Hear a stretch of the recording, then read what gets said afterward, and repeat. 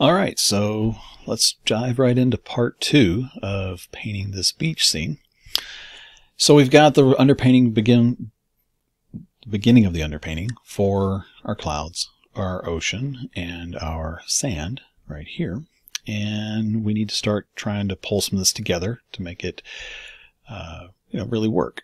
So let's do that. I'm going to turn off this lock transparency to unlock this layer. Part of the reason is if you look closely right here, you can see where that white got pulled down. What happens is when you have the transparency locked and you paint with a smudgy brush or something, it'll pull down and actually show the white canvas behind it. It's just a little quirk of ArtRage. Don't really have that issue with any other program, but this one does that. But it's a minor thing, but it still does it. So it can be a little frustrating when you're trying to work on stuff to get it done. And you get something like you like it, and then it pulls down to a blank canvas. But anyway, neither here nor there. So let's work on defining these clouds a little bit more and getting some of that sun to come up through here. So we're going to drop back down to that cloud layer. Again, spacebar, click to drag the canvas around. And I want to try a couple different things to show you a few different ways to do this. So with this, I am going to grab, actually tell you what, I'm going to show you the oil brush. Let's go with Everlasting Oil. And we're going to select this by Alt-click, select a little bit of a lighter peach color, but I want to go even brighter than that, and I want to go a little bit more towards yellow with that. So right there, that's not 100% white, but it's getting pretty close. All right, so I am just circling in some white there. Now, notice that the layer above it, which is the ocean, picks up that texture, okay? So if you're going to switch to an oil brush that's going to be under something, you need to be aware of that, all right? But it is a good way to get it set in there. And then I'm going to switch over to this cloud brush and shift down a little bit.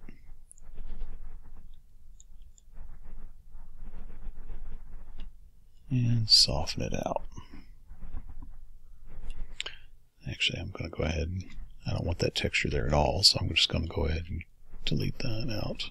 Rub it out with the palette knife, like so. So why use the oil brush instead of the gouache brush? Just mainly if you want texture is the real reason. I started out, before they had the custom brush set up in here, I started out using the oil brush for just about everything.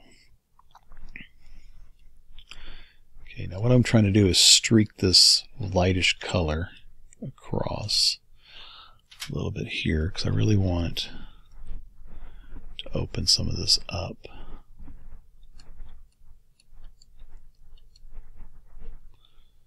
Like so.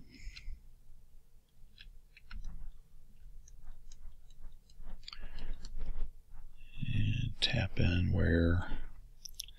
how we're going to define these clouds a little more. I think actually, remember I was talking about using the marker tool? Let's do that a little bit.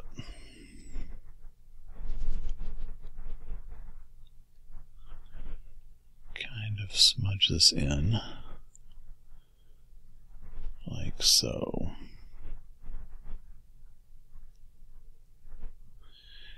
I can come back and take out some of this linear type stuff, but I also like how it lays in for some of it as well. So it's just a matter of kind of playing around with the different textures, what you like, what you don't, how you want it to be laid out, how you don't. And then switch back to my gouache and kind of soften this.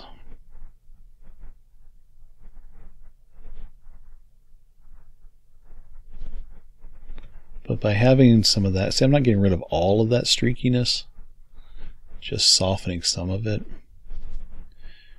it starts to really give you that feeling of clouds pulling back into the distance, like so. Okay, so that's why I use it. You can also, there's a bunch of other things you can do here. You can use the pen tool if you wanted to, and really it gives you that nice bright color for the inking, which works great. For example, if you wanted to really kind of blend this in a little bit, and then switch to your other brush to soften it. If you want to do some of these clouds where even more wispy, again, coming up, think about that X that we were doing a minute ago where it comes in, and so you're kind of doing the bottom of the clouds. And then I do recommend every now and then really zoom in to like 100%, because this is a 16 by 20 canvas. And so I can really zoom in and look at what's going on with some of these. So for example, if I see that there, that is from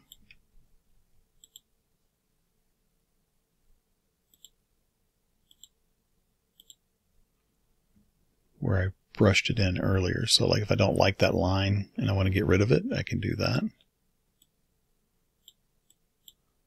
Kind of delete it out.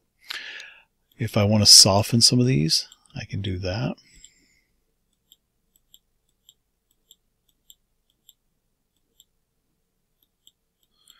That's really from that marker tool, like so.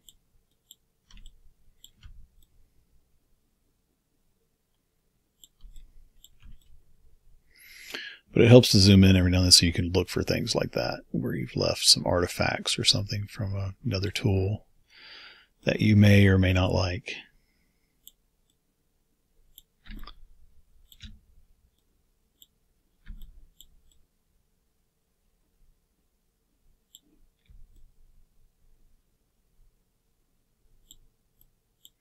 And it's kind of the same as when you paint with traditional. You know, you may get a brush mark here or there that you just like, it's distracting. It doesn't really add to anything. So you just go back and feather it out. Similar kind of concept. All right, so I'm going to go back to this here, and I'm going to switch to one of our presets. Let's try this smooth and transparent ink. See what we get there. Okay, so that's really going to let us build it up quite a bit, because I want this underlit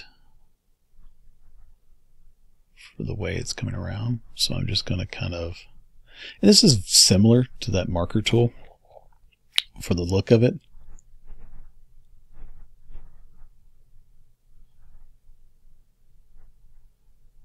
But it's slightly different. Okay.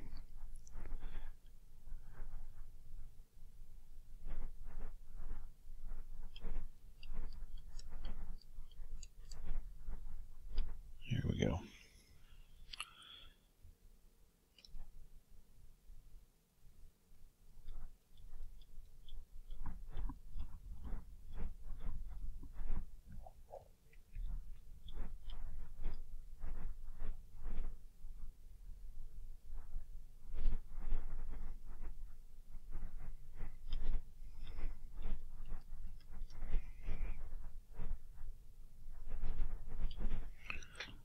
Okay, zoom out, see how that looks.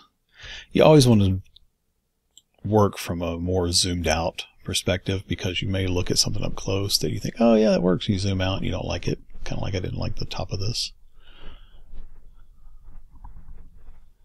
So it helps to zoom out and take a look at stuff.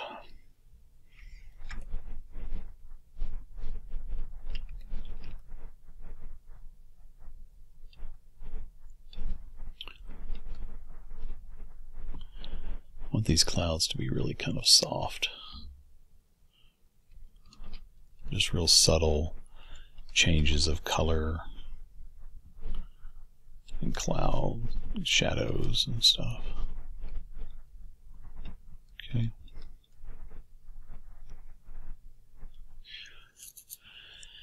Now, if you find that you're overworking some of these and you want a little bit more variation to these, you can actually use another trick that I use.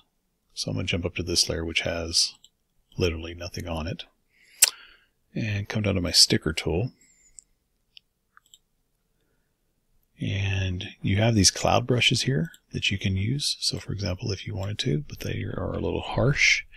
If you want to vary it, what I like to do is actually come over here and dots, fluff explosion, any of those. The other one are these flower brushes kind of thing. So you can grab some of these and lay them on here. So you're probably going to think, what the heck is he doing? And just give me a second here and I promise you'll understand it. I'm looking to see if there's a different one that I want to use. Paint splats can work really well. All right, so you can take one of those brushes and then by selecting some of these different colors here and there, because of the way some of these work, they just throw in random colors. You know, some of them will throw in random, like multiple colors. They're the way that it's set up in the stickers. And do it on a separate layer, play around with it, and get it how you like. Then go over to the palette knife, heavy blurred frosting. Go with a little bit bigger brush. And then in a circular motion, start fading some of this out. And this works great for giving you those puffy type clouds. But it's more random because of the way it throws it down on there. So if you find that your clouds are being a little too stiff and not quite looking how you want, or you just want to kind of change it up a little bit to have some different atmospheric clouds, this is a great way to do it because you really have extremely little control over it. And you can blend these out as much as you want and really get an interesting kind of clouds. Let's see, it gives you just something different. And you may be like, I don't like this up here. So that's easy. Just take your eraser tool, erase it out, and blend it back. And you can just keep doing that as much as you want. You can lower the opacity on it if you want. You can just soften it and everything else until you get it really where you like it.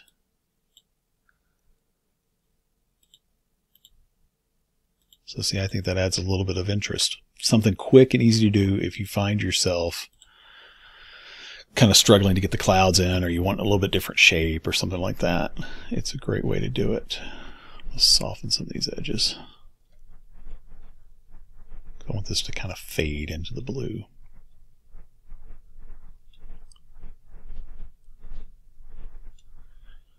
Like so.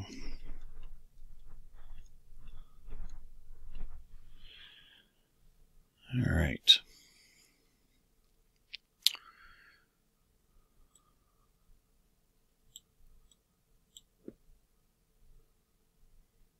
Here we go.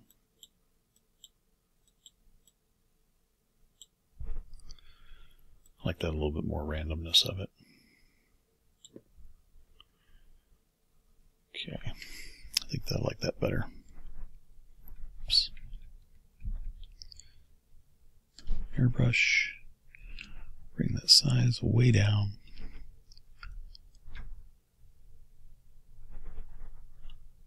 Really gonna make that kind of shine in there.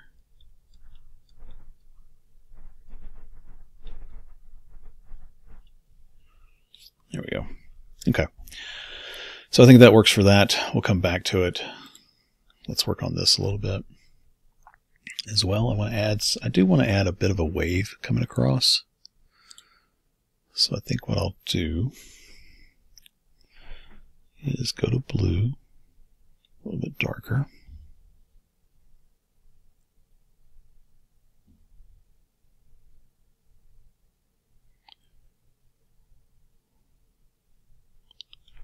Something like that.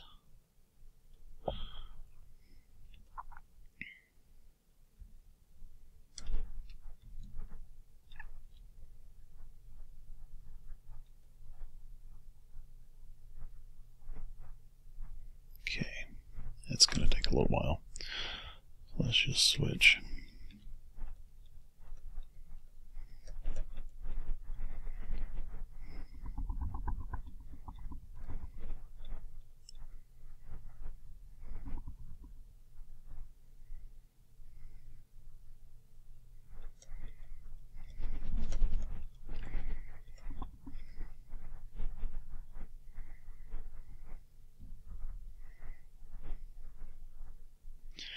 Alright, so what I'm doing here is I'm kind of laying the groundwork for this wave shadow to be there.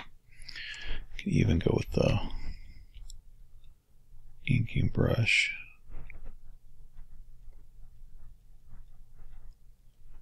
If you're getting a little impatient like me.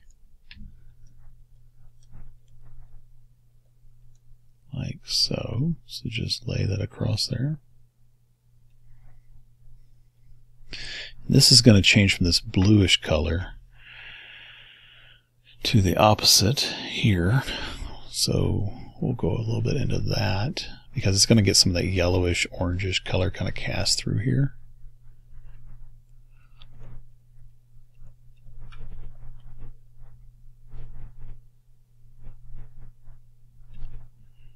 Now that kind of fades into itself there. Like so. Alright, so we can zoom in just a little bit and then work this with our brush. So now what I'm going to do is I'm doing a kind of a back and forth with it, but I'm going to try a different brush.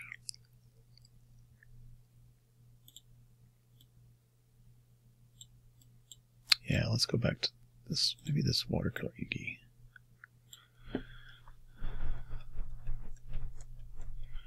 That's going to burn out the color a little bit much, so I don't think we're going to go with that one.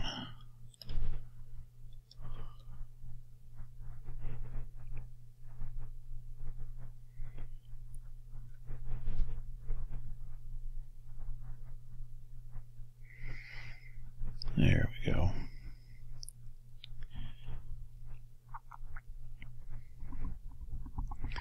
Yep, I think this gouache dry brush will work just fine. It's a little closer as far as the pattern for it, so that's why it works a little better.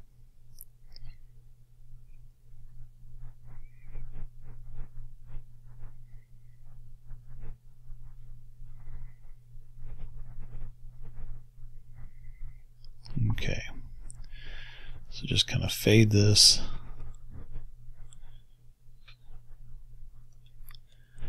Into it.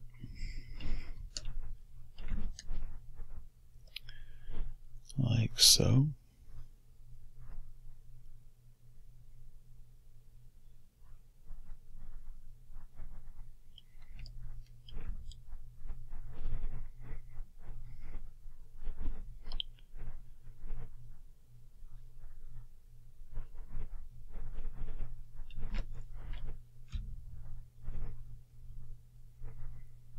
There we go. Just like that. So we're getting that really kind of softened in there, and it gives this natural transition of the color as it comes down. We can even go ahead and grab some of this white color, kind of lay some of it in, And for this one, it may work better just to go back to this old gouache brush here, like so.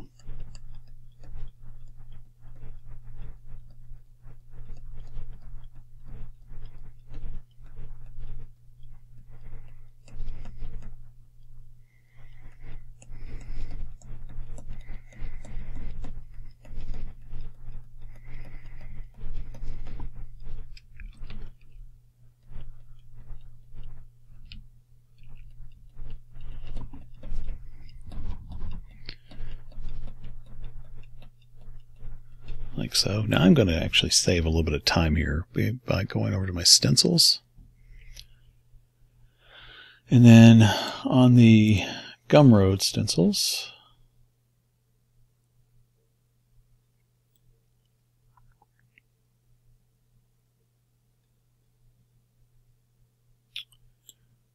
I have a water ripple one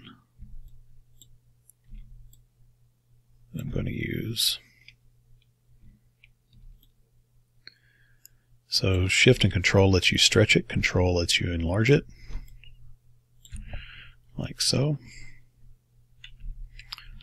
I'm going to make my brush a little bigger, and then brush from the center out.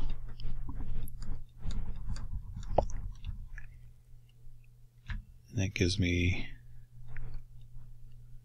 some of the ripples that I need. Just a little faster.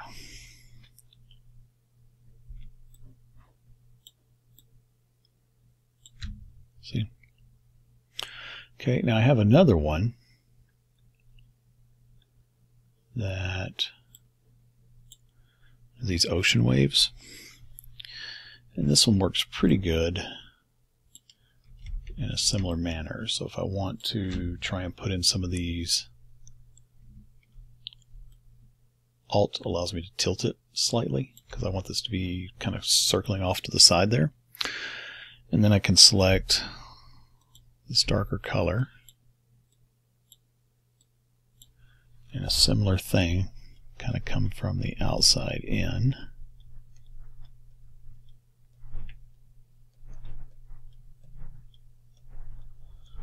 Like so.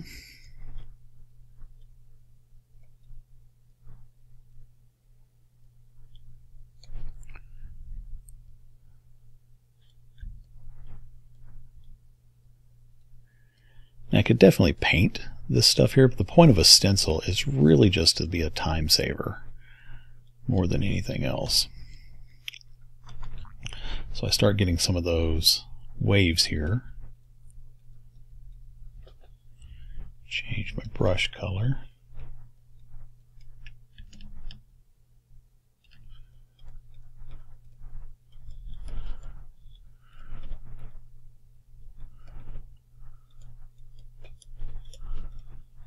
Like so.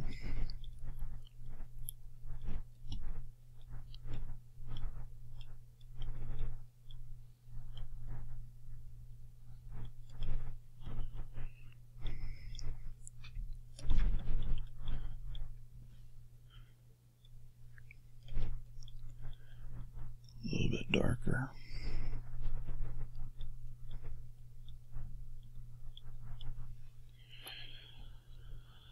Let me start getting some of that rippling.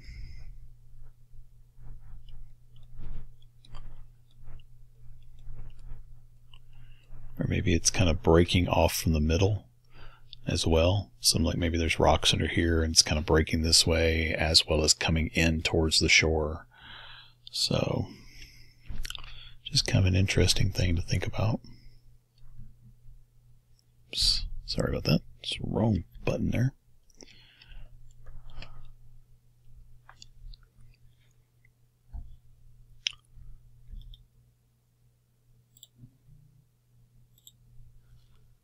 Okay.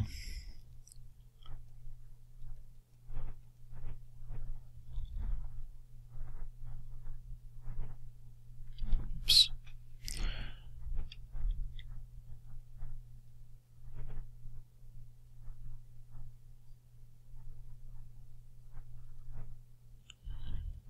went a little over the edge there, but I can fix that in just a second. But I do want to put in some of this. It's just a sweeping motion like this. So it's just kind of like, it's this motion, but smaller.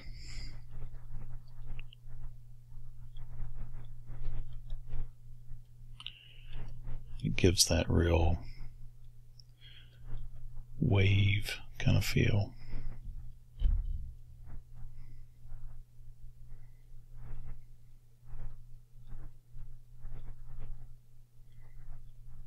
Like so. And again, that's the thing with the way I paint and the way I encourage people to paint, is to really take and build up your underpainting and just keep refining it. You don't want to piddle around with it and play around, but you want to be refining it so that all these elements start to really work together and pull the piece together. Because it's really just a matter of, you know, adding in all these layers of back and forth that gives the impression to your mind of, hey, this is looking like a beach. Hey, this is looking like a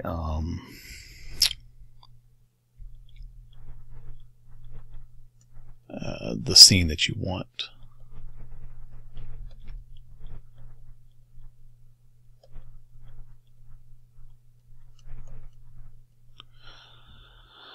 Like so.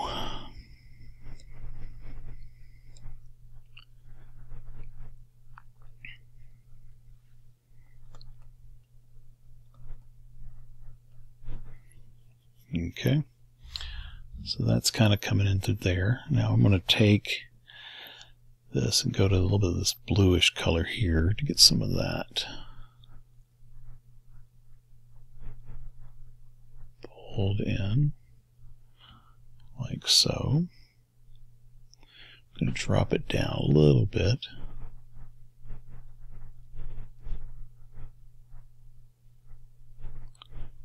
Like so.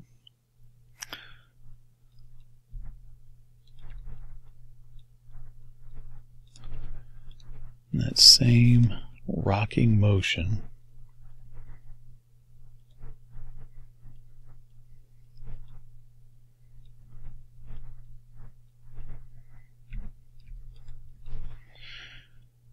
you just kind of keep building it up and going back and forth.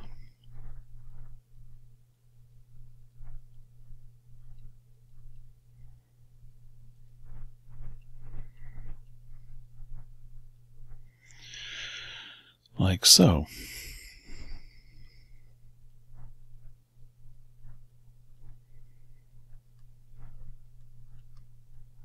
Okay. So we're starting to get some of that to pull together and give us that kind of an ocean feel. You could even take a little bit of this, stretch it out some.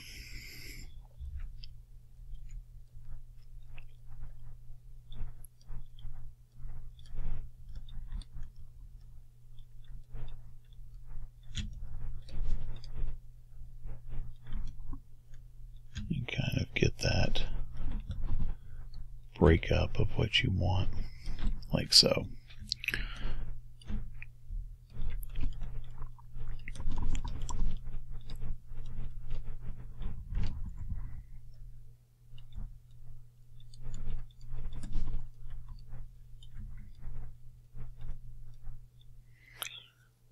Okay, so we can get that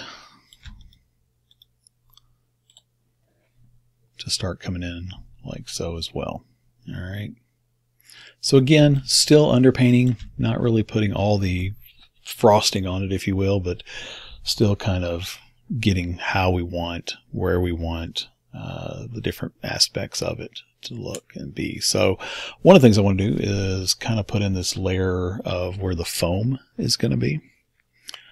So let's go with a little bit of a purplish color. A little bit muted. How does that look? Yeah, that'll work. Alright, well, let's go with the good old impressionistic cloud brush.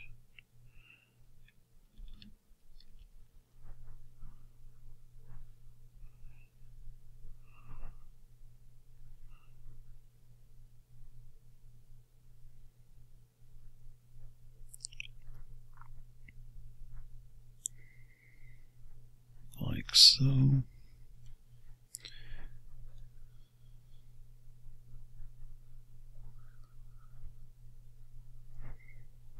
Okay. And we're going to add a lot of texture and stuff to this, so it'll look kind of funky right now. Again, underpainting, but we'll get it built out as we go.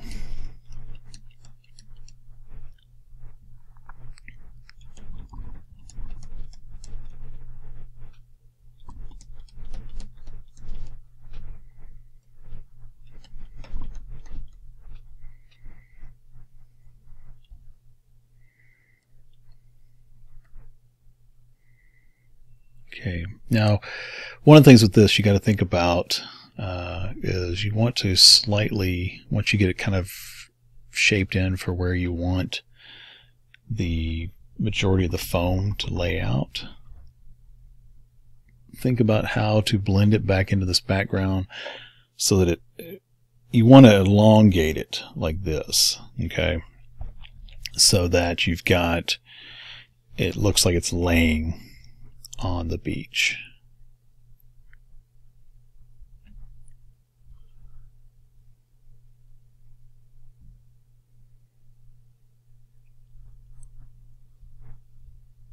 Okay.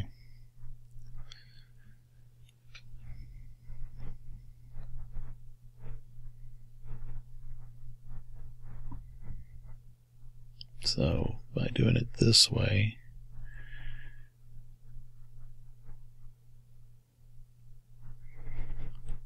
we're getting it to really kind of lay down on there. So you can see it's kind of pulling into it. And even that starts to really make everything kind of come together. And I promise you, there is that point where it all just kind of says, oh, it all clicks together, you know. So, but the underpainting takes a while to get it there. And then you, as you build the layers in and everything starts, you know, kind of pushing together, the colors kind of start harmonizing, and you're softening it in.